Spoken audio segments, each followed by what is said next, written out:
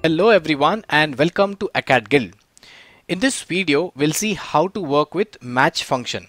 What match function does is and what are the advantages. Match function basically returns the relative position of the value in the list. You see, I've written here returns the relative position of the value in the list. For example, this is the table given here. If you see, I have income which is 0 to 700, allowances from 0 to 5, and these are the tax I have to pay.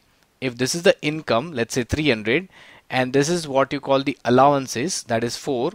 Okay, so how much is the tax I have to pay? That is $5. So these are the incomes and the allowances. But what I want to do is I want to find out the position number of 300 in this array. So I have written here, if the income is 300, what is the position number? And if the allowance is 5, what is the position number? So we have a function which is given as match.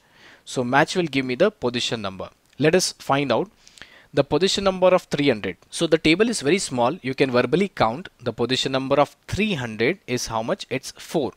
So for 700, the position number would be as 8. So, but if the table is very lengthy and if you want to find out, or else if you want to work with VLOOKUP, we use this match function.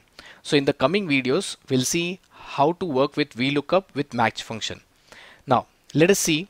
To find out the position, I have to use three things basically. That's my lookup value and my lookup array and exact match. Lookup value, lookup array, exact match. So let us see here, equal to match. The first parameter says lookup value. That's my lookup value, comma.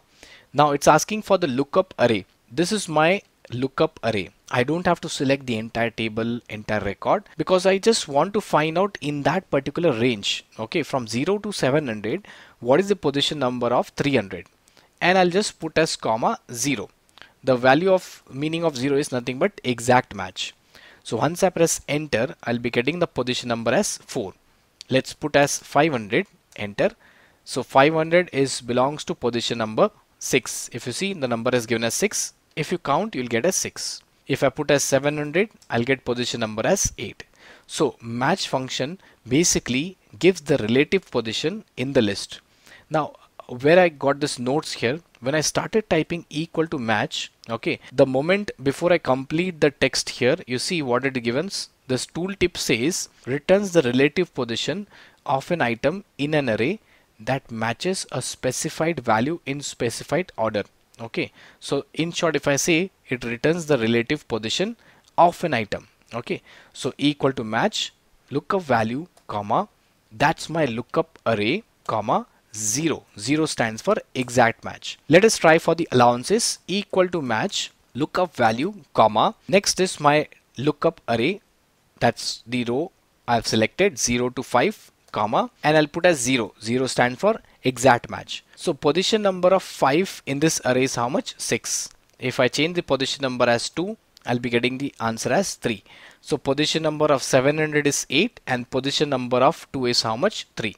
Okay, so this is how you can work on this match function. Independently, it doesn't have much importance, match and index functions, but when you try to use with some important functions like VLOOKUP, HLOOKUP, it will give you more meaning. Okay, so I hope you have understood how to work with this match function and what are the benefits of using this match function. That's all for this video. Hey guys, if you like the video, please support us by clicking on the like button and subscribe the channel for further new upcoming videos on Excel. Thank you.